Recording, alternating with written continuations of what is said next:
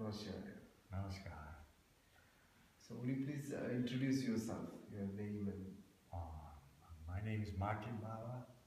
Has been given by Babaji. Martin is my birth name, and Baba has been added by Babaji.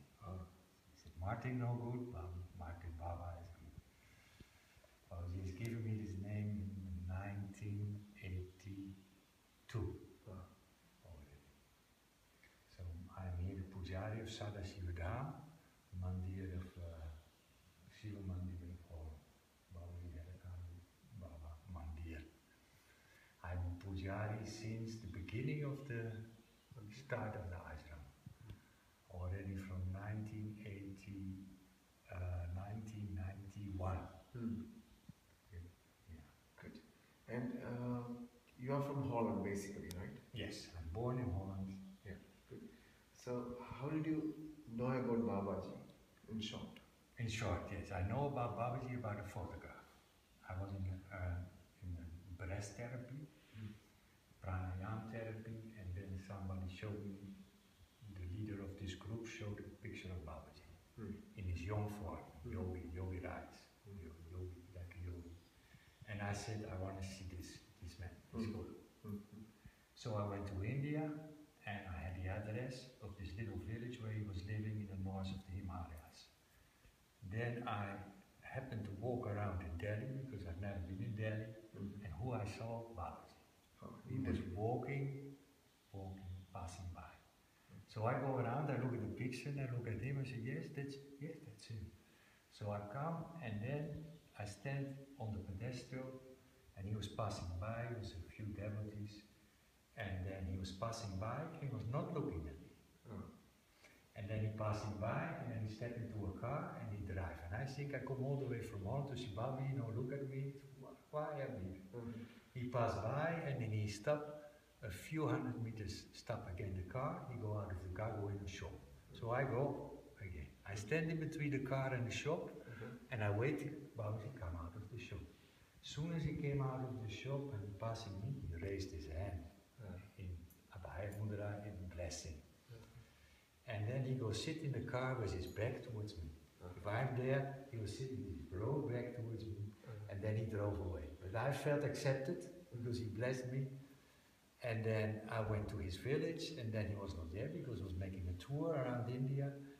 And then I waited 1 month in HAIDAKHAND, where Babaji was his seat, his living place. And I waited 1 month, and then a Swami from HAIDAKHAND said, now we go to Vrindavan, because Babaji is now visiting Vrindavan. So I went with the Swami to Vrindavan, and there I saw Babaji for the first time on his asana with his devotees and all the singing around. Then I made pranam, and then he smiled, and he, where you have been? And I said, I was in HAIDAKHAND. He smiled. From that on, I was every year into HAIDAKHAND until I got married in 1993, and I was doing seva 3 months a year in India, and the rest of the time I spent in his ashrams in Europe. Yeah. And in short, can you explain what change it made in you, and what did you observe different from other human beings in Babaji? In Babaji itself, it's his divine presence. He was Shiva himself. He knew everything about me. And I felt kind of like coming home. I said, this is where I belong, and there's no other way I've ever to go to, no other guru I've ever to visit, with Babaji giving me everything. It's like he accepted me as a devotee, and that meant he take care of me. And I felt like this. And then I felt also many obstacles, but I felt this is my home. Nowhere to look anywhere else. That was the main thing. Yeah. And what change it made in you? First of all, he made me.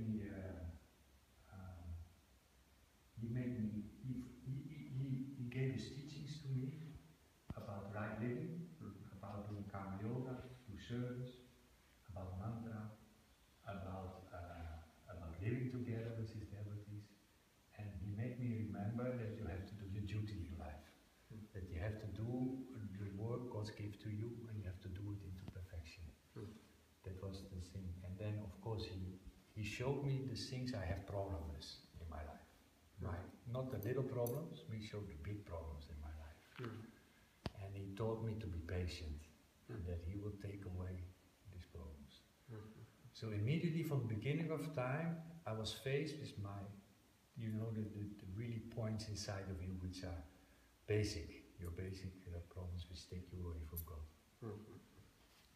Good. So then you became a full-time priest, right? Yes, yeah. Whether he asked for this or how did you reach that point? Because I don't see that in many other of his devotees. You know? He taught me to.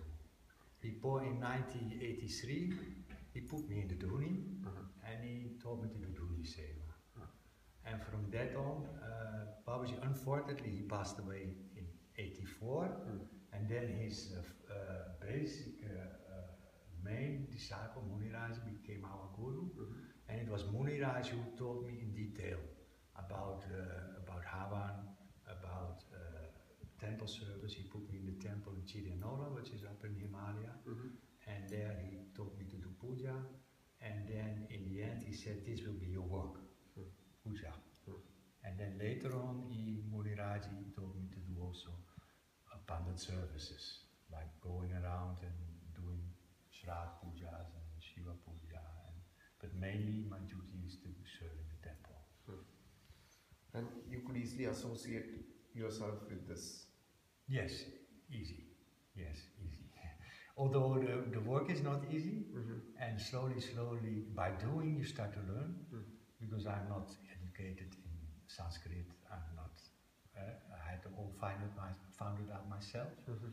But Muniraji taught me slowly, you learn this mantra, you learn to learn the scriptures of HAIDAKHAND, you learn to do the proper way of doing the puja, and then bit by bit, and also by learning from other pandits, and by learning in the scriptures, by studying a lot, self-study. I did bit by bit, I learned the basics of the puja and also to do some advanced puja.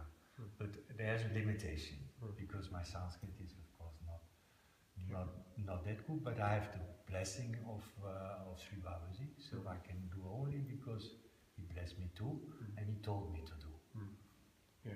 So now we find you really enjoying it, and also we find you really doing it from your heart. Right? That's something which is different from many even from other Indian priests. I find your puja is really devotion.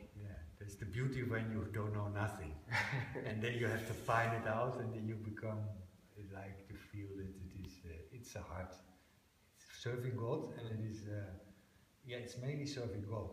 It means taking care of him, washing his feet, washing his hands, putting him to bed, waking him up in the morning, and then and you have to do it with all your emotions you basically have. That is the difficulty also. If you're angry, you still have to do it. So then you have to cope with yourself and be patient and be soft and comfortable, main thing. Because if you stand in front of Shiva, it's strong. He doesn't spare you. Although he's loving you and taking care of you, he also doesn't spare you, because his true nature is truth.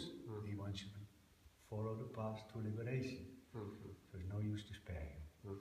But then you have to feel comfortable with him.